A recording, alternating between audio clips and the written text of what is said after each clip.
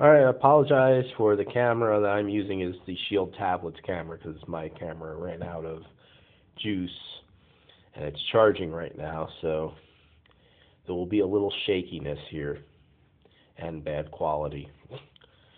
But I decided to try out this is kind of like a Google Cardboard thing with my Android phone to try to get some kind of virtual reality thing, kind of like the Oculus Rift, except, it's not going to cost as much as the Oculus Rift, which I wouldn't purchase just because of its price and its function. But when I was a kid, I really enjoyed the idea of virtual reality. I was born in '81, so when I was growing up and they talked about virtual reality, I was like, wow, that's so awesome, and I wanted to try it out. And I figured, what the hell, if I could try it out fairly cheap. It's not as interesting to me now as it was back when I was a kid, but yeah. So, what was I going to say?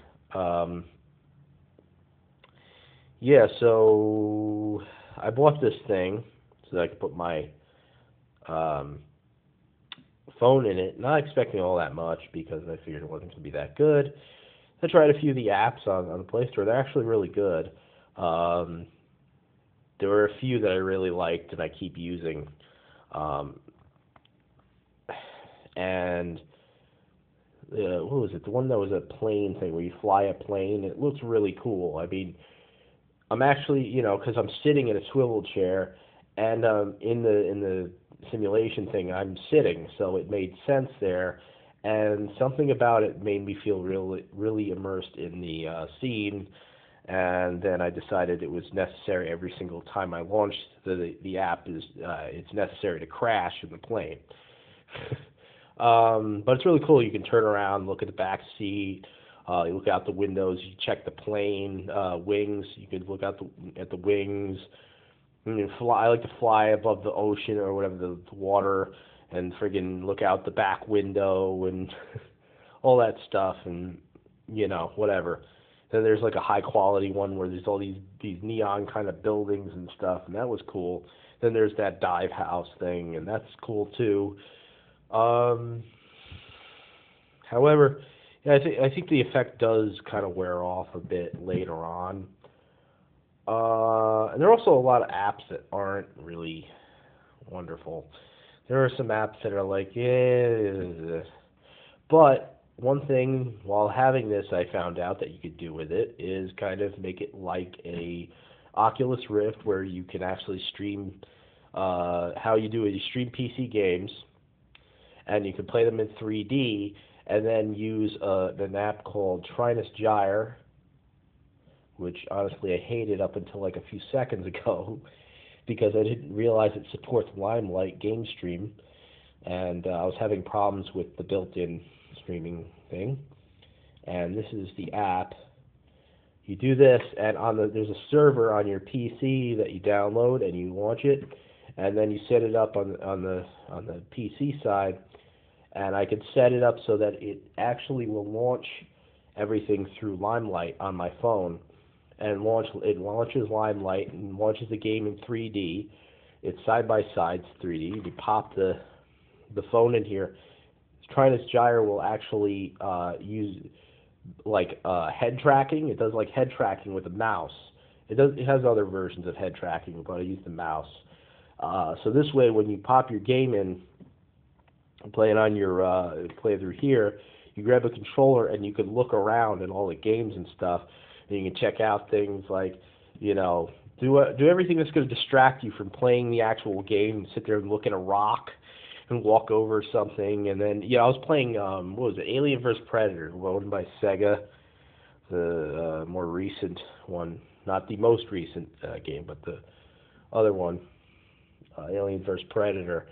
And that was really cool, especially if you like that game. I actually like that game. So a lot of people don't seem to like it. I loved it.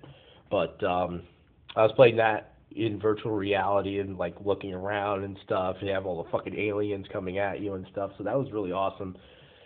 And yeah, it's a little blurry. There's a little bit of a it's not really made for virtual reality or anything, so it's yeah, and you're streaming it, so you get a little bit of kind of artifact-y type shit on there that kind of throws it off a little bit, but it's fun to play still.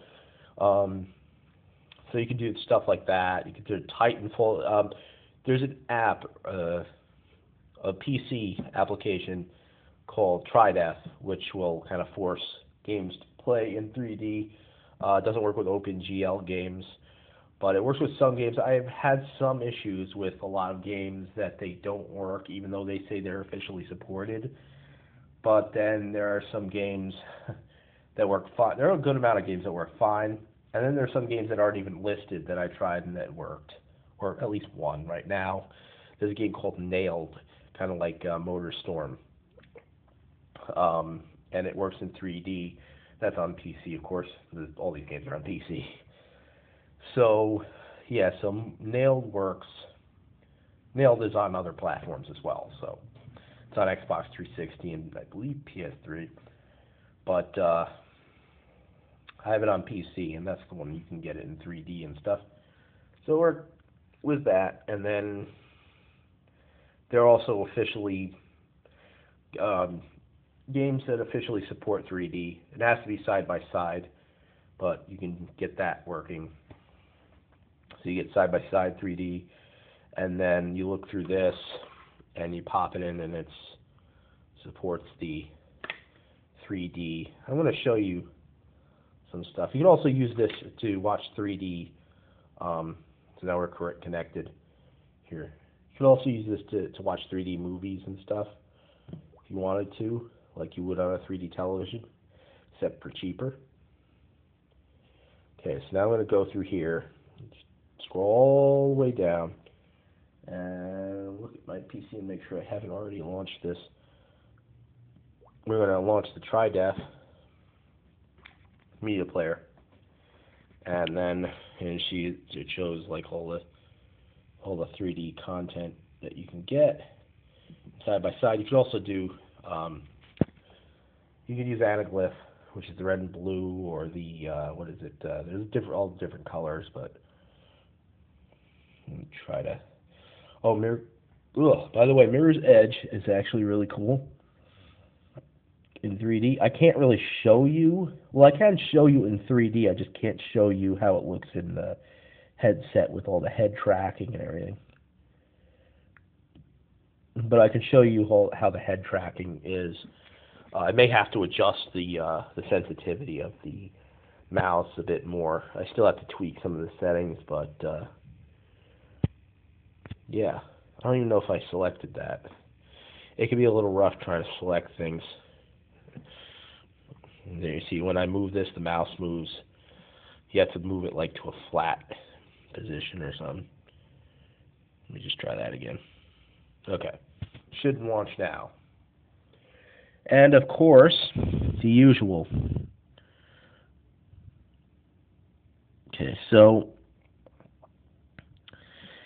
sometimes, for some reason, certain games won't launch. And you have to kind of fiddle with different settings and things to get the games to launch. So that's apparently one of those games. I'm going to find a game that actually supports head tracking that works. Unfortunately, Skyrim, if you have a controller plugged in, the head tracking won't work because the mouse gets disabled. So I'm trying to find something I know works and has head tracking.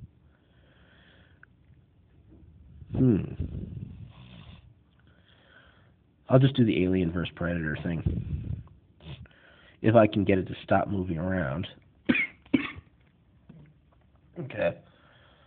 Yeah, sometimes there's a fight with this application that there has to be for some reason. So here we are. We launched our game in 3D. Let me try to reduce the light. There we go.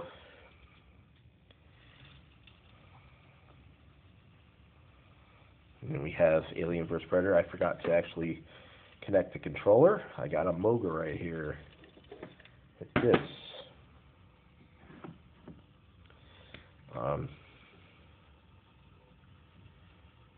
so I can try playing.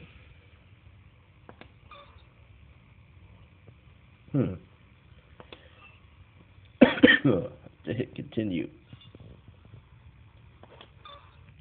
Okay, so now we're continuing. I'm going to want to show you how the head tracking is.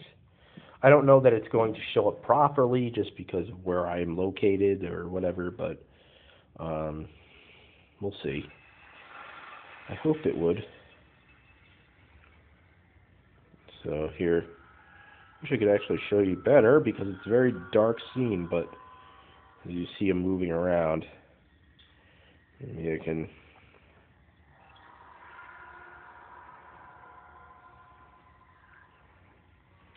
I think the sensitivity needs to be raised, but now I'm looking at the floor. And just try to get to a lighter place without hopefully getting killed or whatever. Hopefully without getting killed, I mean. As you see, moving around with the head tracking.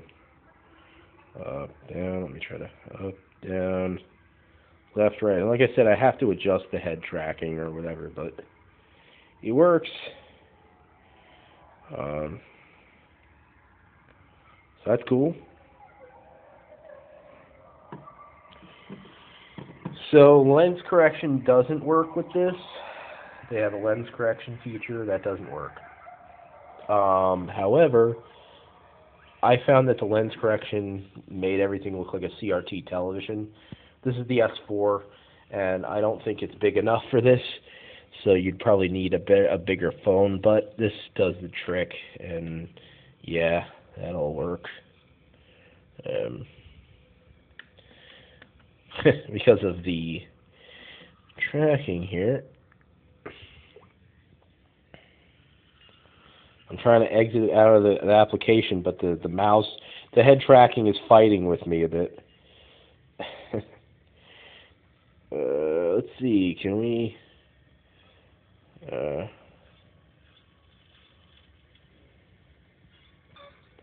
okay, got it. Alright, so that's that. So you can use this kind of like a what's a face? Oculus Rift, in that sense. I'm sure the Oculus does better tracking and stuff like that, but yeah, it's just if you don't want to spend all that money on something you probably won't use much, to me that's something I really won't use all that much. So there you go. That's that. Thank you for watching.